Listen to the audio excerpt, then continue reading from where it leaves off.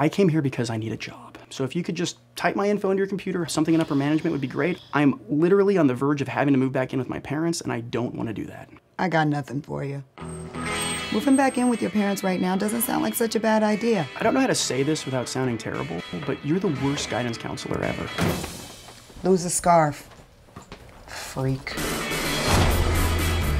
Your father and I were wondering if we could buy you a couple new outfits for your stay. We recognize your more European approach to fashion. Well, Dad, I'm good. Are you okay? You seem flustered. Next time you interrupt your mother sucking my dick, there's gonna be hell to pay. It's nothing 15 or 20 drinks won't fix. I used to take the bus to school with this kid. He used to be fatter than shit. Lay off him, Pope. You don't remember me, do you? Becca Thompson, Raymond. I'm gonna have to ask you to stop staring at my tits. Still believe in all that paranormal stuff? I've experienced it firsthand. I used to see ghosts regularly, and then just suddenly it stopped. Sounds like you have an amazing gift. Why don't you pursue a career in the paranormal? I only came here to warn you. There is an evil spirit lurking on your property. Good luck.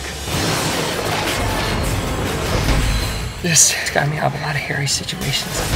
How are you supposed to communicate with the dead? You have to follow specific rules. You fucking kidding me? Shh, keep your voice down. You're gonna wake up my dad. I look like a Klan member.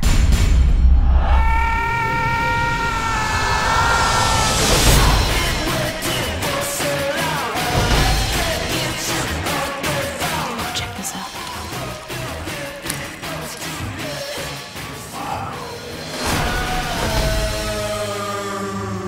Your father gave the skeleton to me. That makes it a donation. But it doesn't belong to you. There's nothing I can do to help persuade you?